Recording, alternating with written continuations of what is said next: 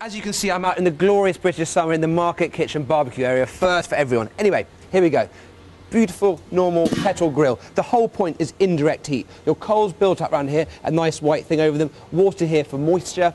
You put your ribs on there, away from the heat, indirect, and you put it on. Now, these have been cooking away lovely for about 5 hours. What I've done is for the first 3 hours they've been in foil, unwrapped it, put some more rub in, wrapped it up again, left it for an hour or so.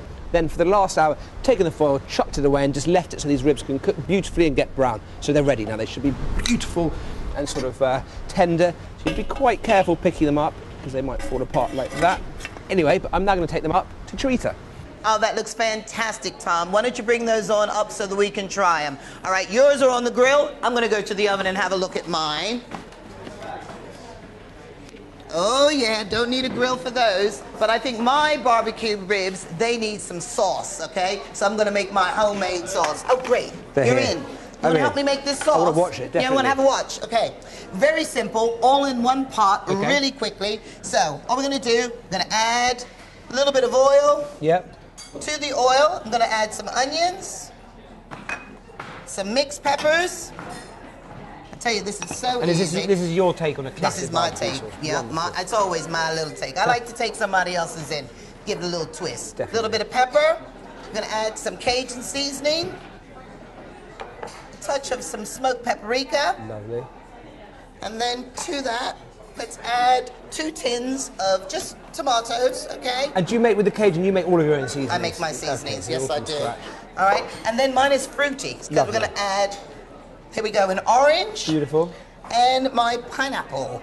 Got to have the pineapple. All right? And that's kind of like a Hawaiian barbecue sauce. Okay. And then all we're going to do here is give that a nice stir.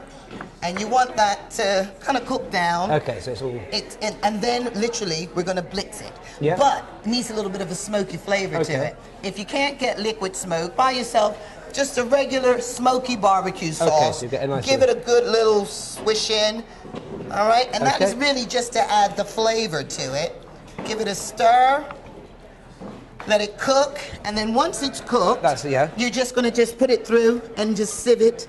All right? And it comes out absolutely delicious. So if you get your ribs out of the oven, then we can start serving up. Great. And I'm looking forward to this sauce. Alrighty. Okay, let me go get my ribs. You get yours ready. Okay, so I'm going to get my ribs. I also got here some coleslaw. It's not the normal creamy, yucky, claggy coleslaw that you find over here. It's a South Carolina one. It's got a bit of a spiky, bit of chili in there, some carrots, some cabbage, a few bits and pieces of seeds and all the rest of it. Okay, let's get this little thing down. How hungry are you, Matthew? Oh. That's all right. See, there's a pulling apart. See, this is what you're looking for. Pulling apart like that, coming off the bone.